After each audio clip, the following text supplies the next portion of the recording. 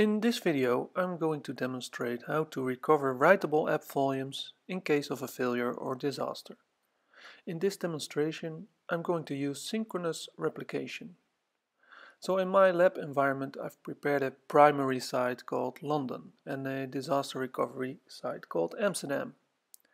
The London cluster has a storage container for the writable volumes, and the Amsterdam cluster has a container with the same name that is synchronously replicated from the London cluster. The first thing that I'm going to show you is how to set up this protection domain. Logging on to the London cluster using Prism element, I'm going to show you that I have created a storage container called Writable App Vol. Now looking at the data protection section, you can see that I already added the remote site called Amsterdam. Logging on to the Amsterdam cluster, I can show you that I have already created the Writable App Vol container here as well and prepared the remote site to London. Now back to the London cluster, I'm going to create a protection domain using metro availability. So this means that the storage container I'm going to select will be synchronously replicated to the other cluster. And as you can see in my demo environment, I do not have the correct licenses, but we can ignore that for now. So selecting the AppFol container, clicking next, it will check on the remote side if the same container is available. And for the failover handling, I'm going to select the manual option. So I'm not going to create a schedule because it's synchronously replicated, and I'm going to create.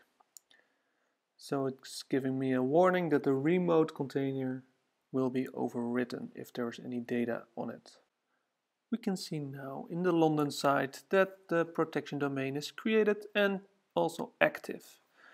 In the Amsterdam location, the protection domain is also created and it's in standby mode. So now we're going to create a writable app volume. So I'm going to click writables, and as you can see there is no writable volume at the moment. I'm going to search for my domain account. I'm going to select the volume that I've just synchronously replicated to the other location. I'm going to select a template and create immediately.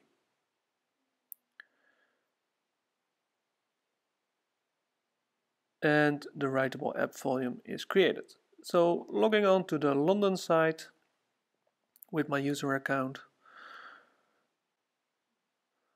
I'm going to see that I have access to a Windows desktop pool called Windows 10 London. And of course, when you're using multiple VMware Horizon environments, you can connect them together using a cloud pod architecture. But in this case, I haven't done that, just to show you that I'm logging on to different environments.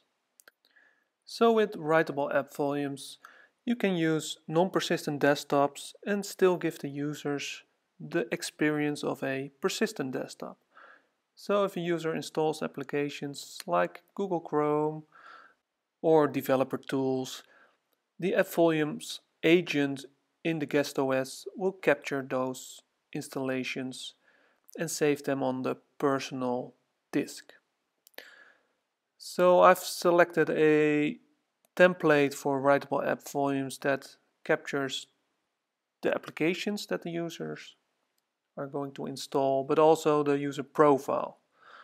So if I create a document on my desktop or in my documents or the application settings, all those items will be saved in my writable app volume. So I'm also going to install FileZilla, just like a normal user would do. Download the executable, open it, run it, and install it, next, finish.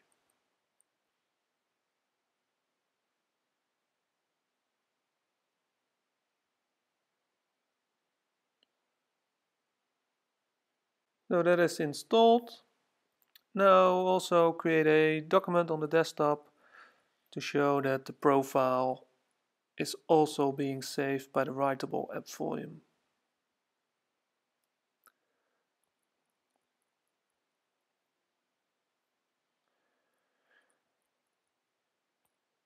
Just type in some random text,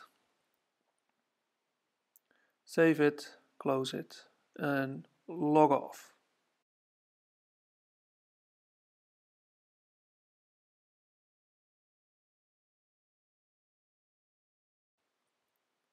So now I'm going to log on to the Amsterdam location, the disaster recovery desktop. And I'm going to log on first without the Writable app volume to show that there's no Chrome installed or FileZilla installed or any document on my desktop.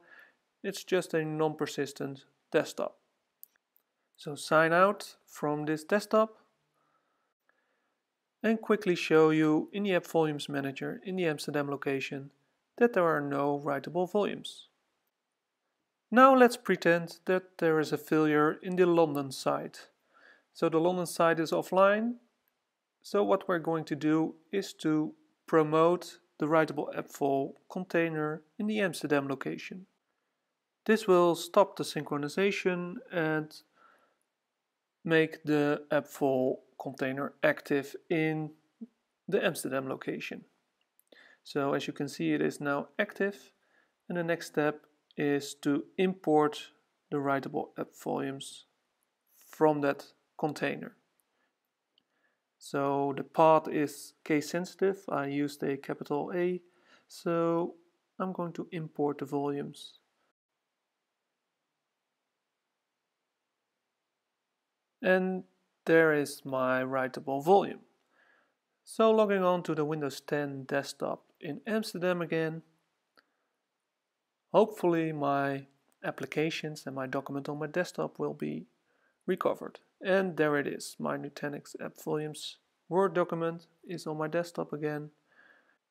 I can see the Google Chrome shortcut and the FileZilla shortcut on my desktop. So as you can see, very fast recovery of your writable volumes using Nutanix Synchronous Replication. Thank you for watching.